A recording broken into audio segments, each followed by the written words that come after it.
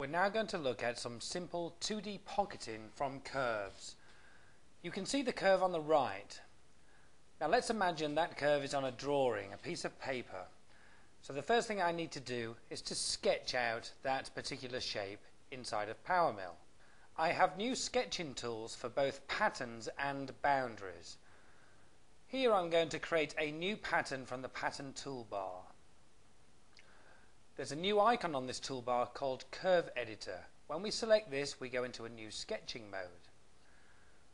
From here, I can create work planes, lines, arcs, as well as many editing functions. I'm going to start by creating some lines, a continuous line in this instance. I use my cursor to select the origin of the work plane. Then I can use the intelligent cursor to go over X 100 millimeters and up in Y by 50 millimeters, across by 25.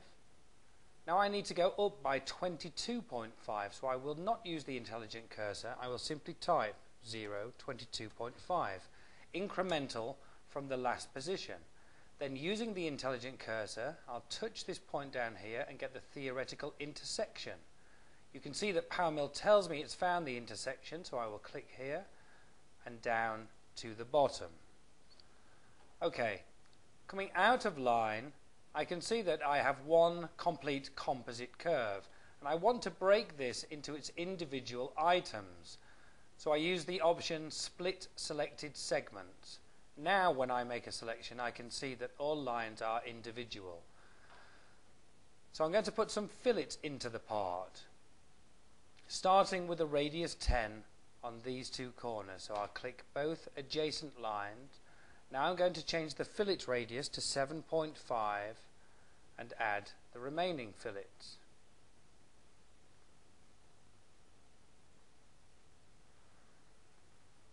So this shape is still individual entities. What I will do is use the hotkey Alt Pick. This chains the individual wireframe items into a single composite curve. The next stage is to add the inner island. In line creation, I will create a rectangle. I'm going to add a fillet radius into the corners, a radius of 10 millimeters. And I will start at a point 25, 25. And then incrementally from that point, I will go 50 millimeters across, 25 millimeters up. And I get the rectangle that I'm looking for. Now in previous versions of PowerMILL, I would then need to create a feature set, but this is not necessary in PowerMILL9. What I can do is simply accept the shape and then look at creating a toolpath. Let's take a look at the settings. So we have a new form for curve area clearance, and what I must do is select the pattern, pattern number 1, and you can see that PowerMILL immediately shows me what area of the shape will be machined. It shades it in this light green color.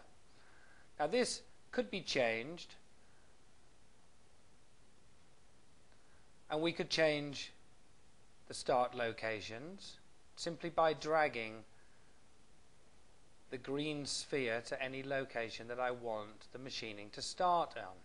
I could click this purple arrow to change the cut direction, or I could select the yellow tool to determine whether I want to machine a pocket or a boss, basically just to swap the directions.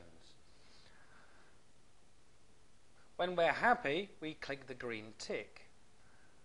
The form reappears, and I have the options. Where is the floor of this pocket? I've determined that it is at minus 20 millimeters. And the depth of the pocket, in this case, 20 millimeters. I could apply a draft angle to it if I wanted to. And if I'd already cut it with a larger tool, I could simply tell PowerMILL that I want to rest machine. So I could select a smaller tool and cut all regions of material that have not yet been cut. These new forms have been designed for ease of use. We no longer have to go to other areas of PowerMILL to find, for example, the block. What tool will we use? What boundary? Do we want to cut a compensation? Point distribution? Safe Z height, leads and links, start point, end point, etc., etc. This is all now available from a single menu. Makes it much easier for the user to scan through the toolpath and take a summary of all of the settings included. When we're happy, we simply click Calculate and OK, and we have the pockets machined. Very simple.